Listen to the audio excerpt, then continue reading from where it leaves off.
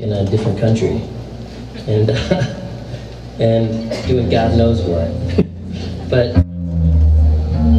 he's here for the next 8 days or so. So yeah, we've been in bands together for a long time. I think the first time we played with Frontier Ruckus, we were in a psych rock band called Arlo and the Otter, and yeah, Jason plays keys and drums at the same time. I don't know how. I don't try to ask a lot of questions about that kind of thing. He's able to do it. I'm just like, go for it, man. This is a song about living in this neighborhood, Collinwood. I bought a house here 3 years ago, and then I fixed up the house and sold it, and then bought a more permanent house here.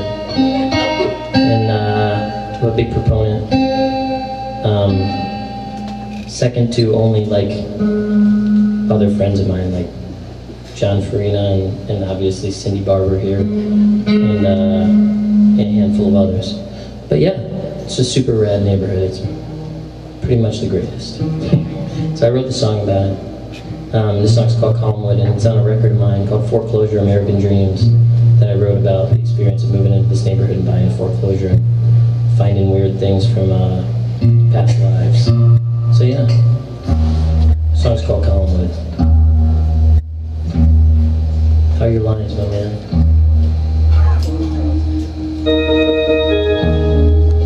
Sweet. Yeah.